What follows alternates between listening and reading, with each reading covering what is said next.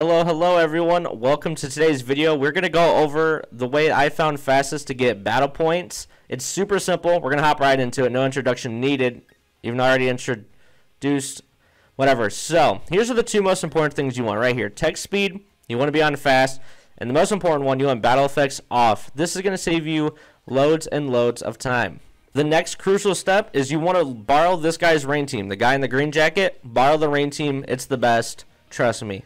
You'll see here that I'm right, because in just less than an hour of me going for this, I've already collected 81 battle points. It's very easy, very quick, very efficient. You should do it.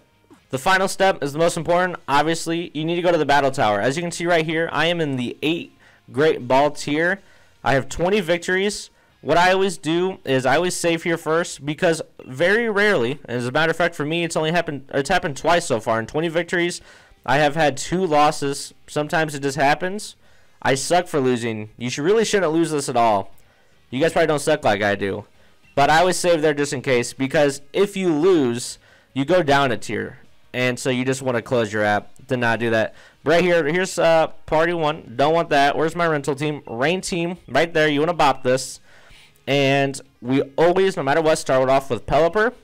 Number 2. I always go with Barraskewda. And number 3, I've been rocking Ferrothorn. I don't know necessarily what's the best third option. Usually, though, you don't really need to go past Barraskewda. Usually, he wipes for you pretty well. So, sorry about hearing that beep in the background. I forgot to mute my phone. I'm a rookie. But let's go ahead. Let's hop into this real quick, shall we? The Pelipper on this team is rocking Drizzle and Focus Sash and Tailwind. So no matter what, first turn, always pull off the Tailwind, just so you can guarantee that you go first every time. And as you can see right here, like I said, I have battle effects off. It makes this go way faster. See how fast that first round went? Another thing to know is most trainers, as a matter of fact, none of them besides Leon so far for me have ever Dyna or Gigantamaxed. So you're good to go. If you are in a pinch and you need to Gigantamax to Dynamax, you can, and that's why you should really never lose, because your opponents never do. So the fact that I've lost without my opponents ever even Gigantamaxing is very embarrassing. Don't let that happen to you, okay? And if that does happen to you, don't do what I did and admit to it. But look, I just had this quick little conversation with you, and we've already went right through the first trainer that easily. I mean, it's foolproof. It's foolproof. After your battles, it's always going to give you the option to keep battling or no thanks. Always click keep battling. You want to go through this chain. I believe the chains are always 3 trainers, and as soon as you beat all 3 trainers, then you will go up to the next tier. And when you go up to the next tier, that is when you will get additional battle points. So every time I beat one of these trainers, or you get 2 battle points every time. But after you beat 3 trainers, that's when you'll start to get extra bonus items plus bonus battle points. So for instance, when I was in the Pokeball league, I was getting 5 extra battle points for every 3 trainers I beat. So you get your 6 for beating the 3, plus an additional 5. That is 11 battle points you're getting right there. Now that I'm in the Great Ball League, I've been getting an additional 10. So I get 16 battle points for just beating up 3 people who had it coming for them. You know, and so far, as you can tell, look at this. Like, my Pelipper hasn't even... Right here, is he going to go down? No, this guy's going to protect just to slow us down. Get rid of our rain. What a weenie. We don't care about you, okay?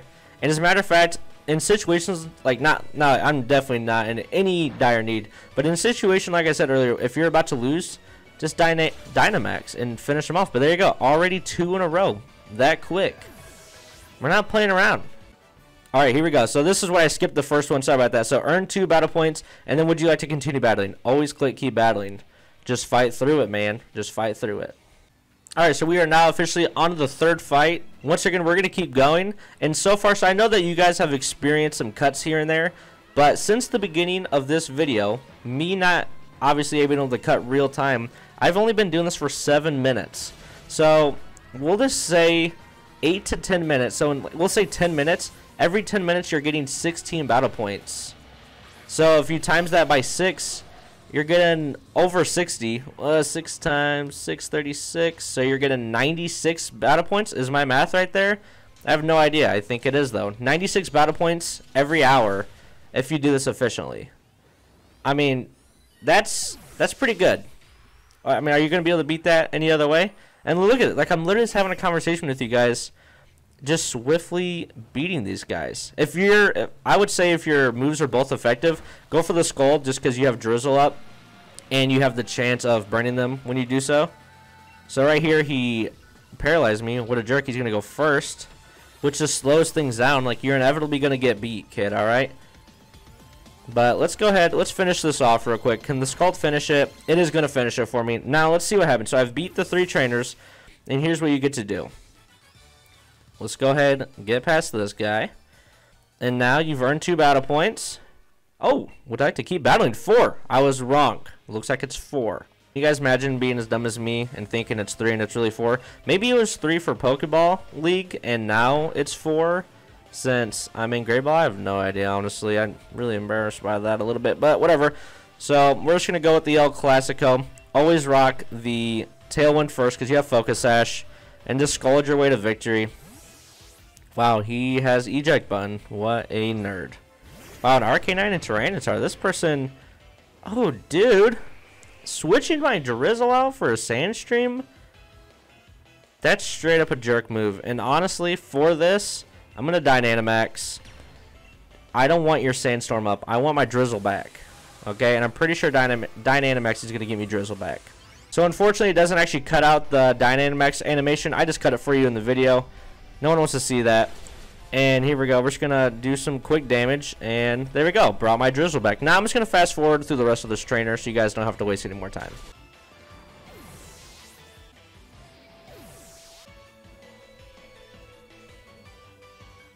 Wow, dude, that was super annoying there. I got really quiet because that Shedinja had Wonder Guard. And I was like, I don't know how I'm going to freaking beat you. I don't have any super effective moves.